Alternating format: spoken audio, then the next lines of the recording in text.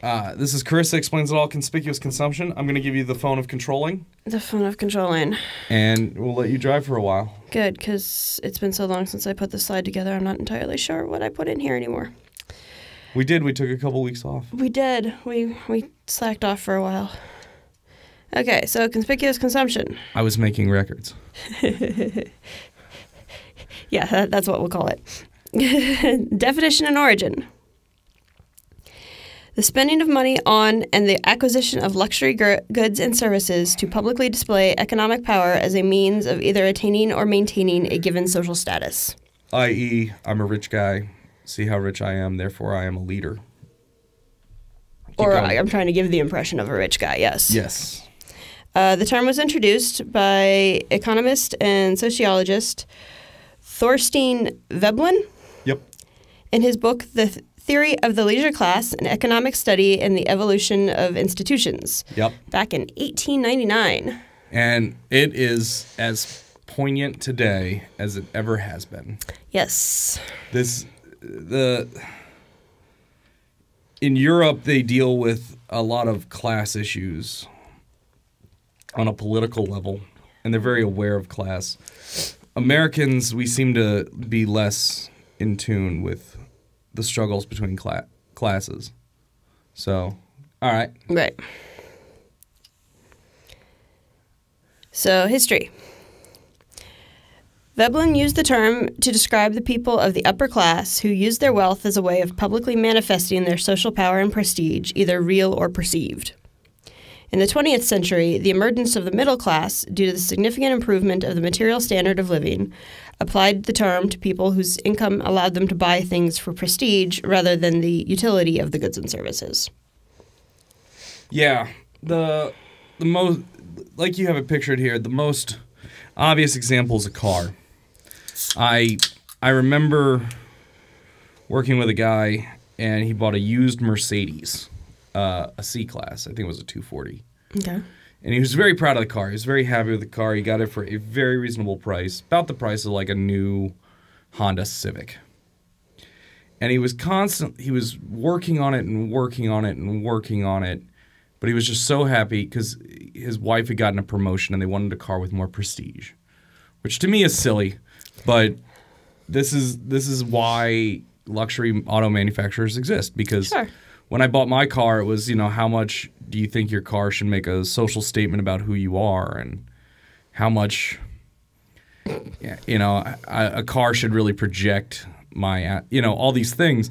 I'm like, no, I bought the car because it was the cheapest new car you could buy in America. Yeah, I was gonna say when I bought mine, it was, it's cheap and efficient and will get me where I need to go.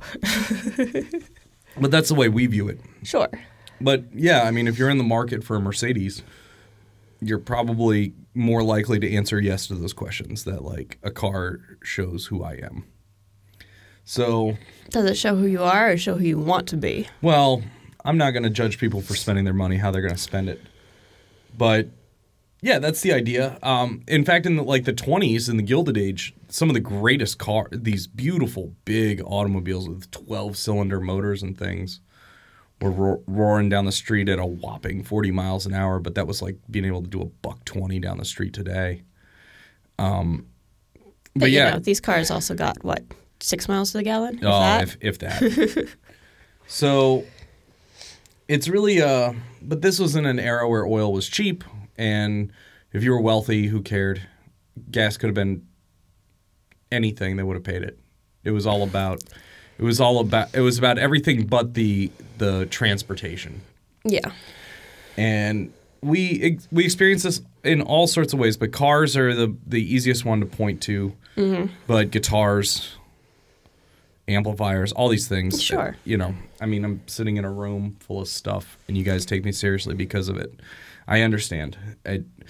If you're really into your car, be really into your car. Yep. All right. So sociology.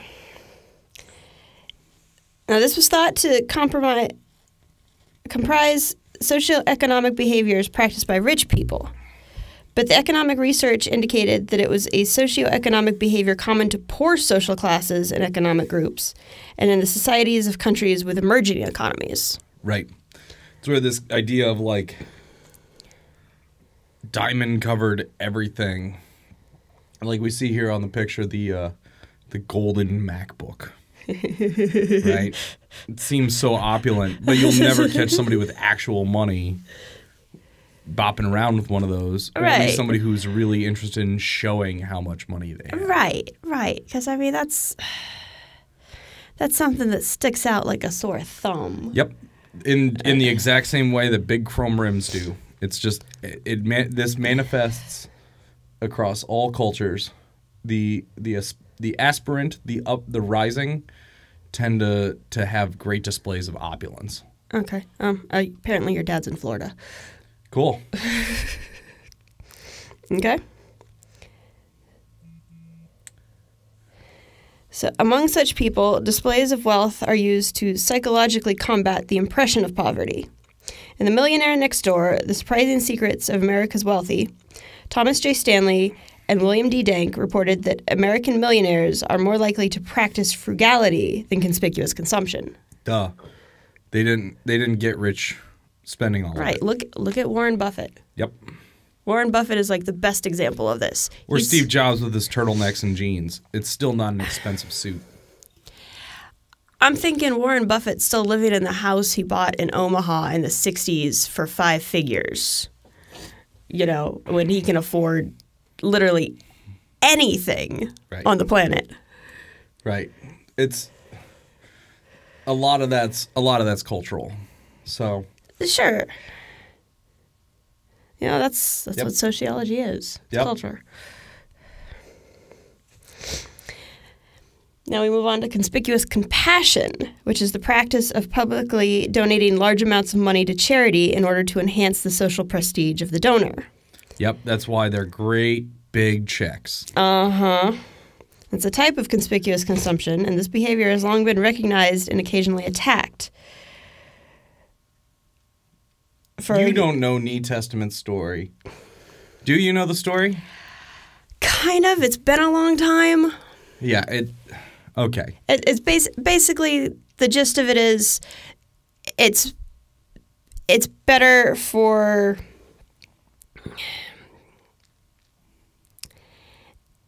it's more impressive if you're poor and giving a little bit to charity than if you're, you know, rich and like openly giving a lot to charity.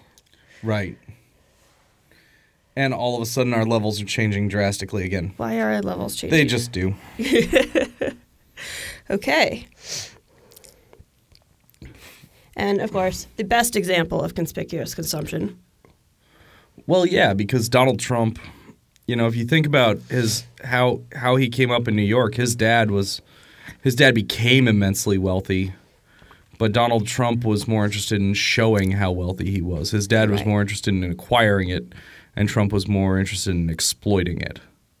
So, of course, he's got that mansion that looks like that penthouse that looks like Versailles. Yep.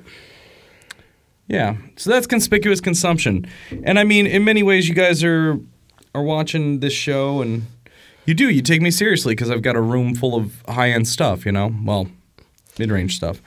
But it's a room full of stuff, and I've got all the equipment and to the gear nerds that makes me a leader.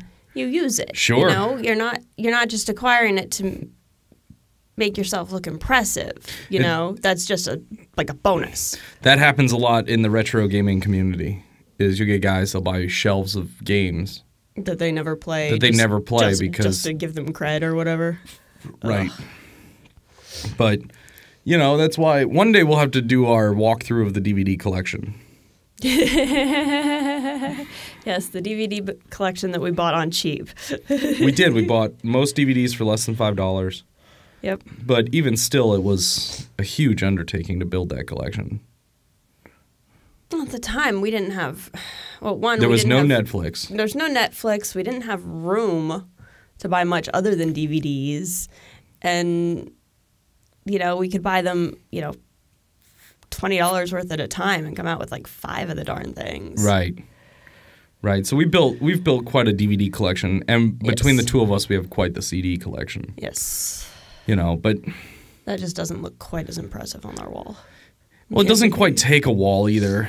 Well, it doesn't take a wall because we didn't put enough shelves up for that one. No, even if you put them all up, there's not enough CDs to fill a wall. There's enough DVDs. But the point of the matter is, you know, just because somebody has a lot of stuff, just because I've got this room full of stuff, doesn't mean that I know what I'm talking about. Right. It means I have the stuff, and then I output. Yes. So you can check to see if I know what I'm talking about. Sure. But the long and short of it is that people are emotionally ready to treat you, to accept you as a leader if you have these displays of opulence. It's really strange how that works. When you're a car guy, it's really the guy who rolls in with the nicest car. Everybody kind of stops and looks and wants to know that guy. And that's how you become a leader. It's weird. But you got to find the thing that you're doing, and remember the consumer culture drives us all to do this, but you don't have to participate in any way. Right. You know, nobody actually needs a TV in every room. Well, except me. No, you just have a TV in every room. We don't need them. We don't use half of them. No, we really don't. Because I don't get a... We'll talk about that later in another section, our media consumption versus creation. But, okay, let's move on. What's next?